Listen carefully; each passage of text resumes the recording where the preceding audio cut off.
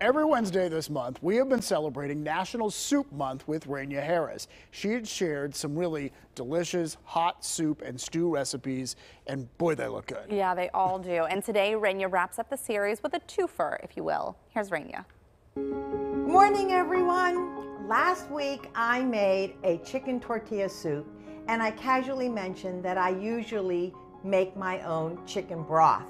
Well, I thought it might be a fun idea today to tell you a little bit about how I make that broth and use it in other recipes, just like I'm going to use today in the chicken a la king over biscuits. First things first, you need a nice big chicken. Now, if you can find a stewing chicken, get it. If not, just try to find the plumpest chicken that you can find, put it in a big pot, make sure you take out all the gizzards and the neck from the inside and wash it off a little bit. Add to the pot a whole lot of vegetables. I have carrots, I have onions, celery, some bay leaves. Make sure you add salt and peppercorns. Big pot, fill it with water, enough to cover this chicken. Bring it to a boil and simmer it, believe it or not, for about 3 hours on low. It should be at a nice, gentle simmer.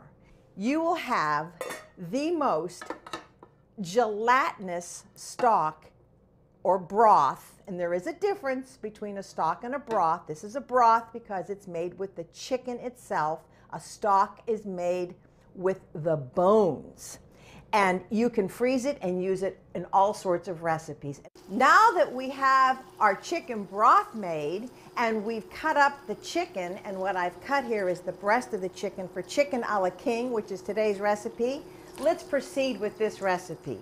I have here about 4 tablespoons of butter, and I have a medium onion that I've diced rather fine. Now, it is important that you cook the onion in the butter just a little bit before you add in the carrots and the red pepper, or you can use a green bell pepper, up to you, and the mushrooms. So there go the carrots. And I have a red bell pepper, and since it was a big one, I cut it in half and used half of that. And then I'm going to add to this mushrooms. And I have about 2 cups of sliced, regular, old-fashioned, cultivated mushrooms.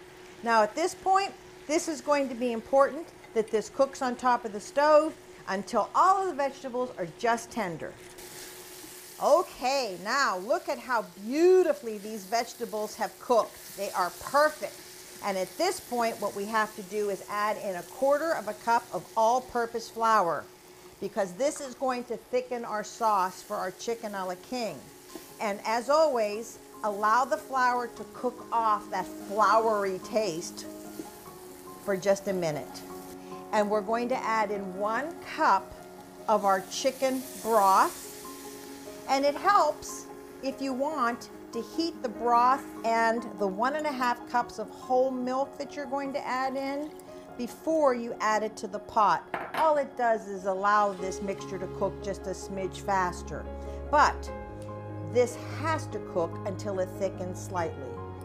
Okay, I want you to see how nice and thick this is getting. Not too much, but enough that it's going to absorb the remaining ingredients. But before we add them in, I have about 1/4 teaspoon of sage, and I want to season this with a little bit of salt, and I'll tell you why. My broth that I make is not very salty. I figure I can always add salt later, and pepper. And now what I'm going to do, I have frozen peas here, and I defrosted them just for a second or two, and I have about 1 cup. And this is the chicken from the chicken that I boiled. So we're going to add all of these ingredients in together.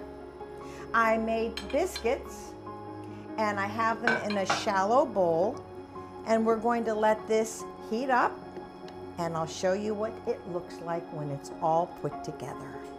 Okay, 2 biscuits in a bowl, and now you want to take the chicken a la king and just pour it right on top. Add a little touch of parsley, and you have dinner. Well, miss you, love you. Bon appetit. I'm Rania Harris, and as soon as these cameras turn off, I'm digging in. I do not blame her. That looks so good. Eat it with the camera on, Rania. That's what we do.